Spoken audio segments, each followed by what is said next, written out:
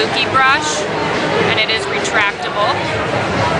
So I'll show you a little, give you a little demo. So the coverage is really nice. It's buildable, but if, you know, sheer to medium coverage is buildable, and we're launching with 5 shades. This is another. Feels nice. Very soft. So we're launching with 5 of the lighter shades, and then we're going to be adding more and more. We're still in the testing of the darker shades. It's hard to get those just right. Yeah. Right. And that's Becca's, you know, known for having the best of every color. So.